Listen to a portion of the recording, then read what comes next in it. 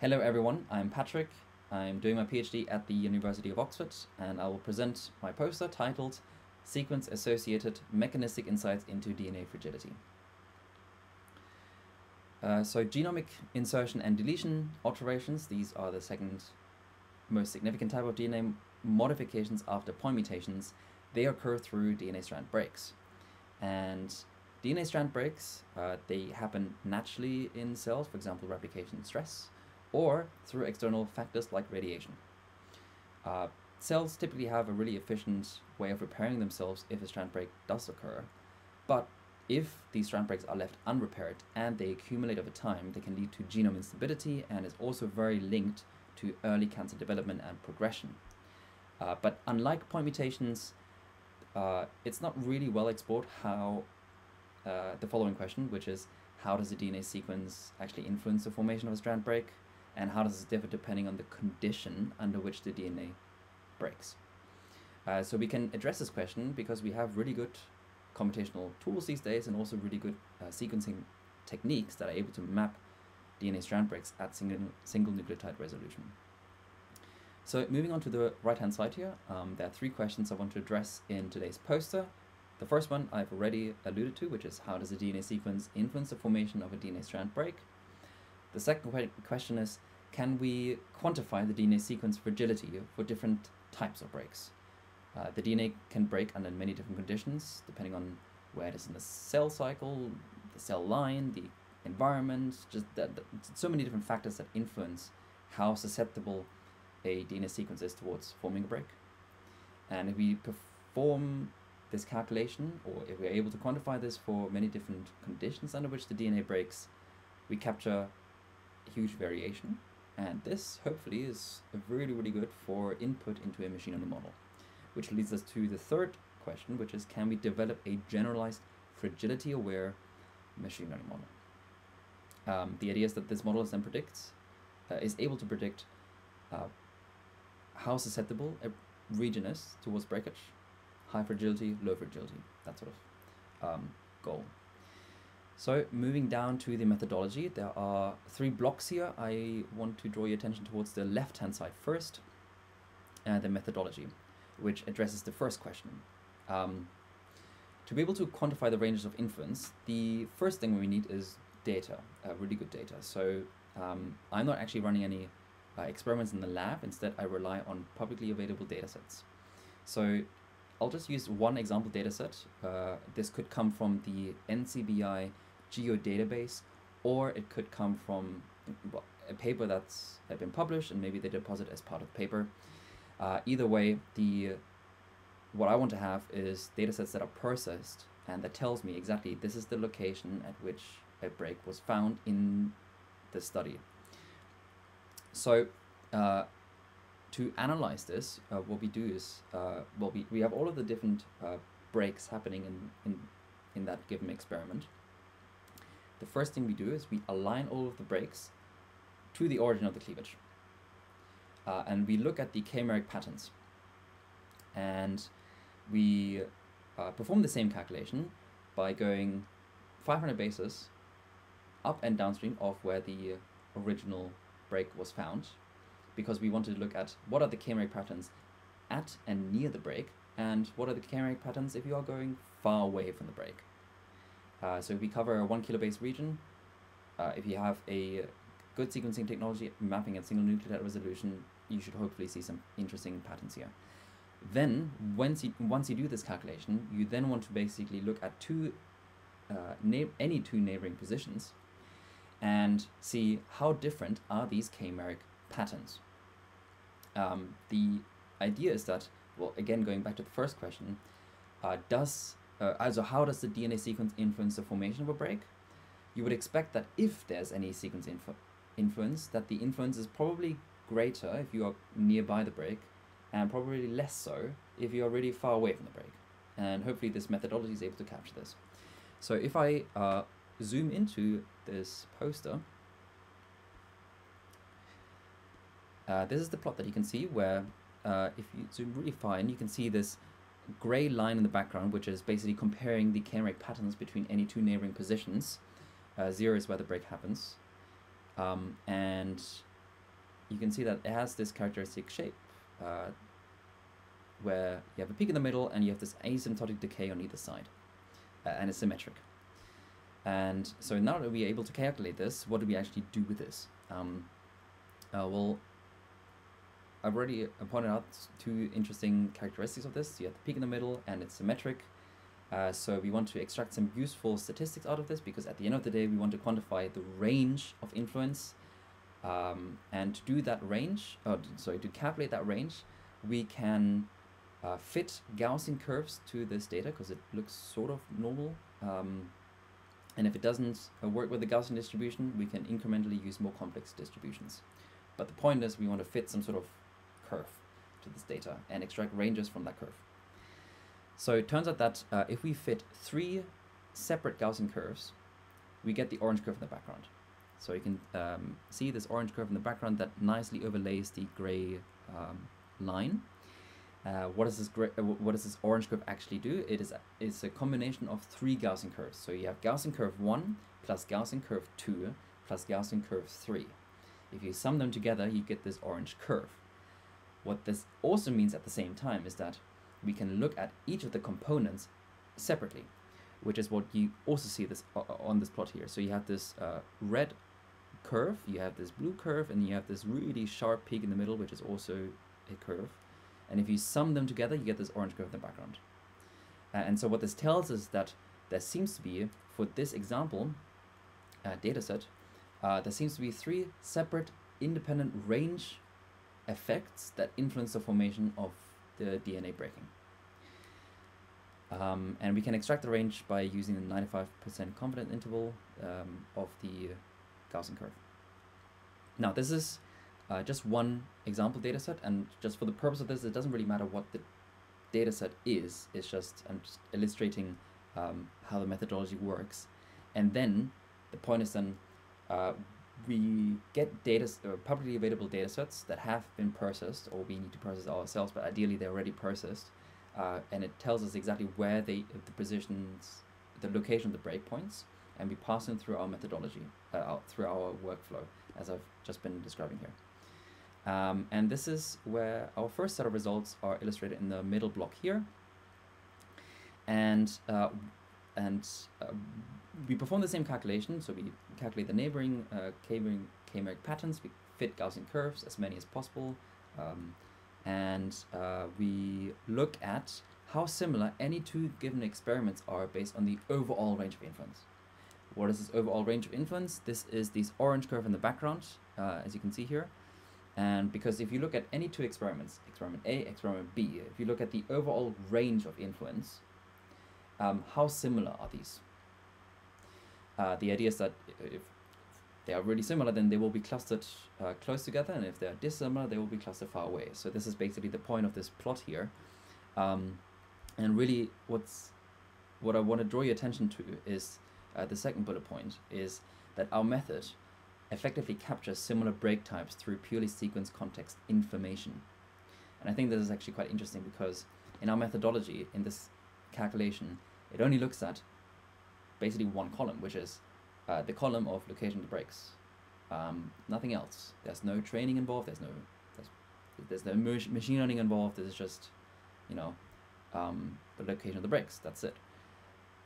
Everything else is the same. So the fact that similar break types actually have similar overall range effects is quite reassuring to see, because we know where we got the data from. We know how, like in that experiment, the experimental groups, they will have studied the DNA breaking under this condition, and they will have reported this, so we can label them as such.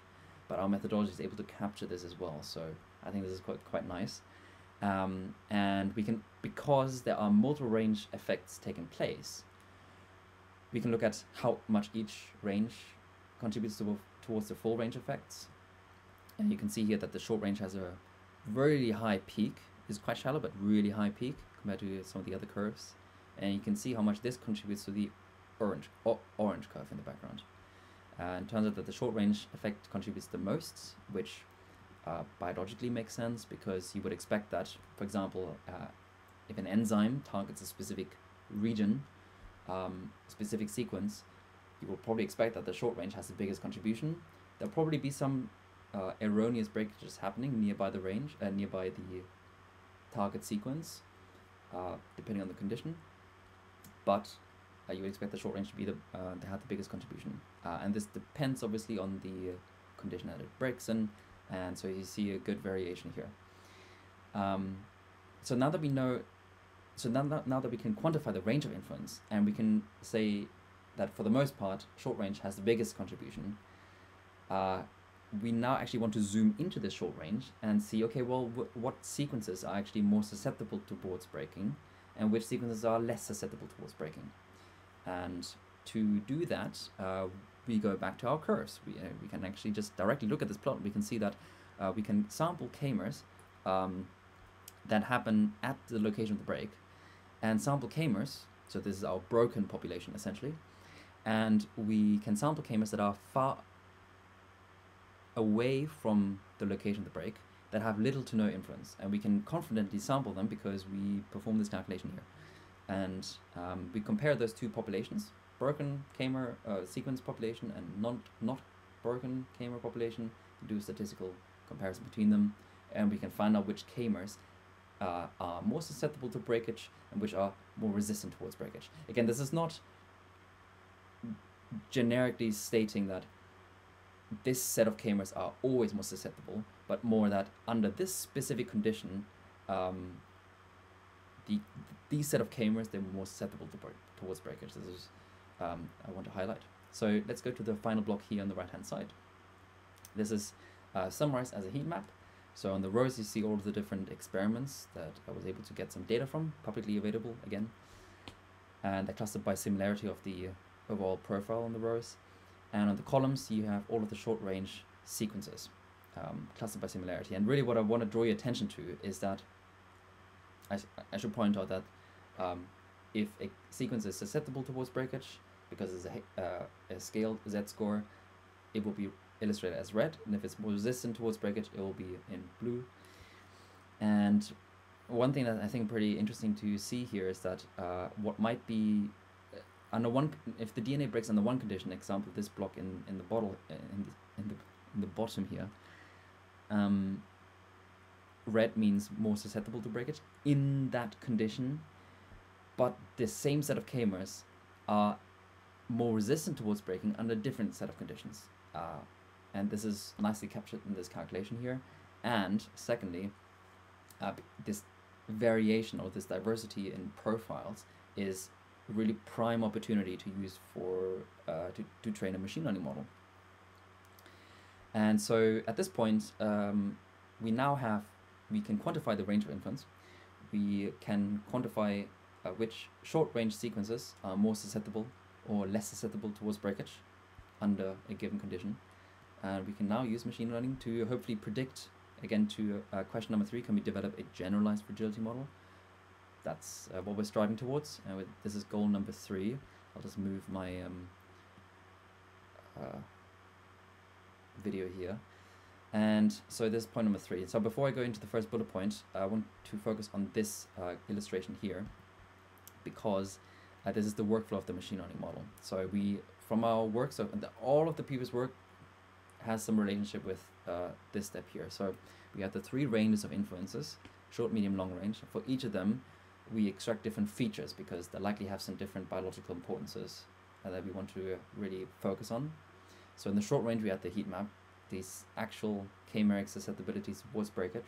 The medium range is probably related to some structural features or biophysical parameters. So this could be the energy, so hybridization energies, for example, which is illustrated here, or it could be the presence of G quadruplex structures, which is also linked to genome instabilities. And then also the long range effects. Here it's more about the overall, the sequence composition and the overall flexibility of the DNA. The flexibility will be also governed by GC content and how easy it is to fold and form open and closed chromatins, and counting k-mers in that region. So those will be features extracted from the long range. All of these features are important. And really for the machine learning model, we want it to find some inter or intra relationships between all of these different features. We use the LightGBM framework for this, And now to zoom back out again to the first bullet point, because I've always highlighted the generalized part of the generalized fragility model. How do we make it generalized? Well, for this we train the model on strand breaks linked to cancer. We use the cosmic database for this because hopefully it improves our understanding of general sequence fragility, capturing complexities beyond any single specific breakage mechanism. Because sure, we can use this model and just fit any of these datasets to it, and it works quite well. It's not on the poster, but happy to discuss this later on, but it's not general in any way, because we know that the DNA broke under a very specific set of circumstances that led to the breaks forming in these regions. That's not generalized in any way. We could, for example, take multiple completely separate conditions under which they break, but then again, let's say I sample 4 of them, there will still be just 4 distinct mechanisms, and still not general. But the thing is, with cancer, we know that cancer is such a complex phenomenon where so many different factors come into play, and so many domino effects need to happen, basically, where if we know from the cosmic database in this case, if we know that position X is causally linked to cancer Y or disease X, this is really good. We know that there is a complex general mechanism, hopefully being able to capture if we just train our model on this. So our model is then a classification of whether a given position breaks or not breaks, because we are using all of the work so far is using sequencing technology at single nucleotide resolution, so we auto predict at single nucleotide resolution, and we have a roughly balanced data set of true and controls and breaks, and this is basically the performance that we get using the LightGBM model. It's quite good, I think. So 89 area under the rock curve, and now that we have the generalized DNA fragility model, the question is, well, what do we do with this? The most obvious thing is that I want to highlight is, okay, well, we have this method where we can calculate the range of influence, we can calculate which sequences are more susceptible towards breakage or not. But the problem is, if you don't know, if you let's say have a new DNA sequence sequenced, you don't know where all of the breaks happen unless you do your vigorous studies, but like for each sequence separately, it takes time and probably is quite expensive. If you don't know this, you can't do this calculation, this heat map that is generated on the right hand side. You need to have some sort of model that predicts, okay, well, these regions are more likely to break, these regions are more resistant to breaking based on all of the features and understanding of fragility so far. And overall, this sequence, is, let's say, more fragile than if I were to compare it to sequence X. So that's basically the idea, the goal that we're striving towards, like the ambition, the hope that we have for this model. And so one example application would be virus fragility, for example. So we know that DNA viruses or RNA viruses, they will invade cells, and they will integrate themselves into the cells. What if the model is able to predict that certain, this group of viruses, their overall sequence composition seems to predict that it is more fragile than some of the other ones?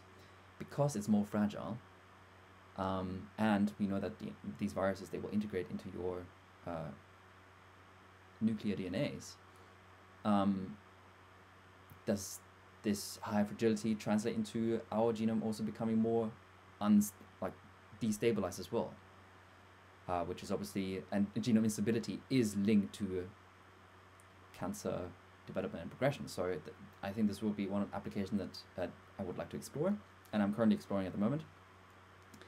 Another thing could be, for example, delta fragility, the effect of mutations on sequence fragility. Again, coming from the cosmic database, we know that in this position, we know, for example, this stretch of the DNA sequence was deleted, and this is causally linked to this cancer, let's say breast cancer.